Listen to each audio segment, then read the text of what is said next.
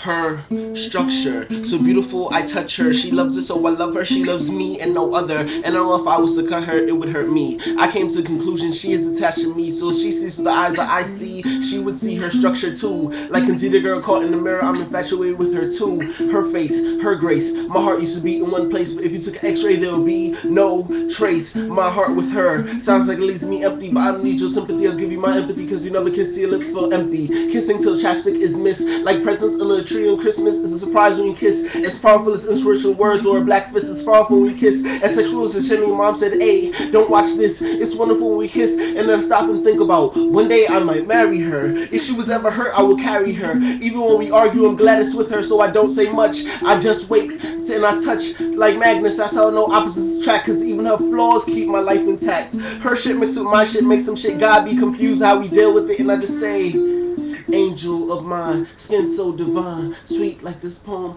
rewind.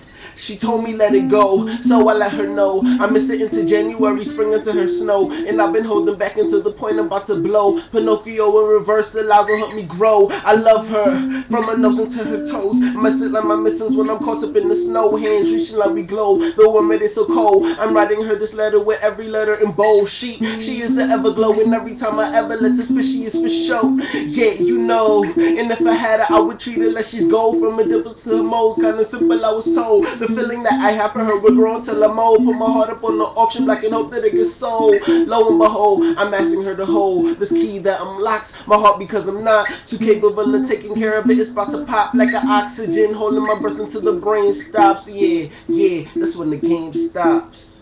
So, let it go.